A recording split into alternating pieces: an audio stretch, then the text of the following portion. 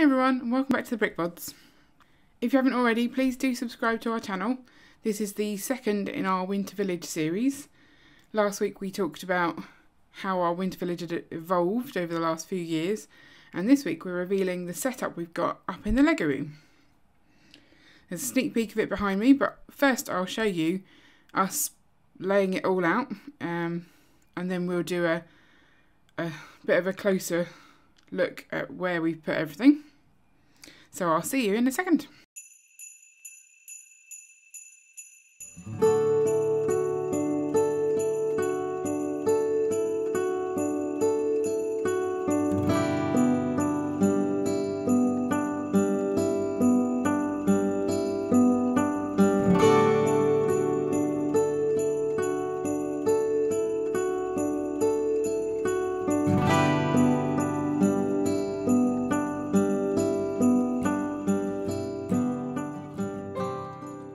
Right, we'll start off here at the Winter Village station, because that makes sense, that's where you'd arrive at the Winter Village.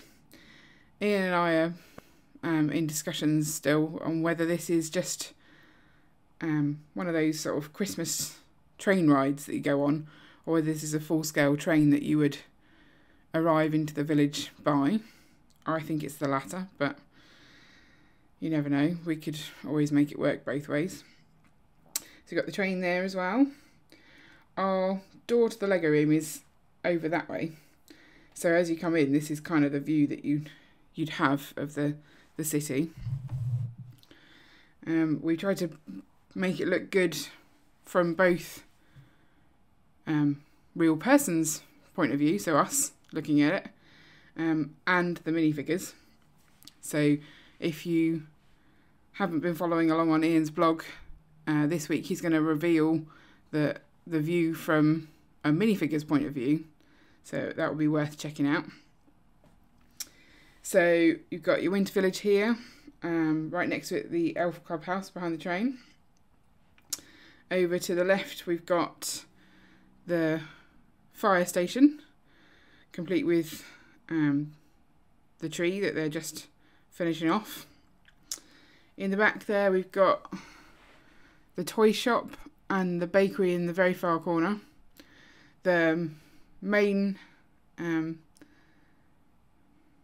Christmas tree for the whole scene in the middle there, with the cottage in the rear.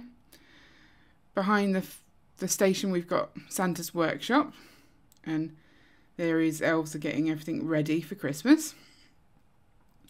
We've got the small gingerbread house down here, and then the large gingerbread house sort of behind it, and then the Winter Village market along the side here with all the various stalls and a bit more of the train as well. So it's pretty busy. It's a bit different from how we originally laid it out. We had a slightly more rectangular train track originally, but it just didn't give us enough room on the inside for this scene, and now we've got a little bit more space sort of on the outside to have our little sort of tree cellar and this sort of sleigh ride scene as well, as a couple of benches as well. So it's pretty full. It looks quite nice. The plan long term is to add a second tier up here so that we've got 2 levels. A bit more interest as well, so that it's not all flat. I think we've talked about having skiers coming down the mountain as well. The skiers at the moment are all in procession there near those carol singers, but eventually we'd like them to have a mountain to come down. So I'm liking it. I think it won't be long before we have to get it set up downstairs. But I am definitely enjoying working next to this, because this is pretty much where I sit when I'm creating my videos. So this is all I can see at the moment is Christmas, which it's November, so it's a little bit early, but it's still nice.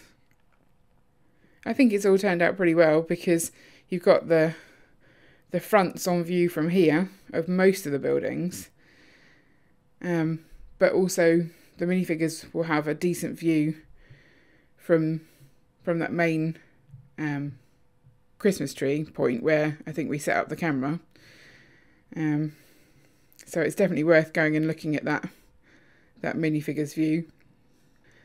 So next week we're going to be going into both the gingerbread house and the winter fire station in more detail, because those are the two sets that you can still buy now. So I wanted to get those reviewed while they're still available. Just in case you're thinking of starting off your own winter village, it's always better to start with the ones that you can get from Lego instead of paying a fortune on the second-hand market. So I'll go through those two first and tell you all the little details that you need to see to convince you to buy them, because they are nice sets, and having this all set out definitely makes it nice and Christmassy. I mean, even more so when it's downstairs. So I definitely recommend starting a winter village.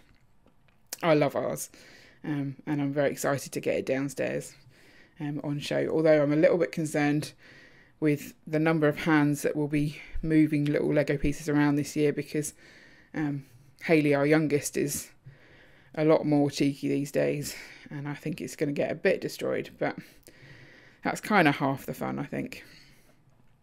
So tune in next week for the video of those two. And let me know in the comments below if you've got any suggestions on how we could change our layout when we move it downstairs, what you think works together, what maybe doesn't. And don't forget to like and subscribe so you don't miss an update. See you later.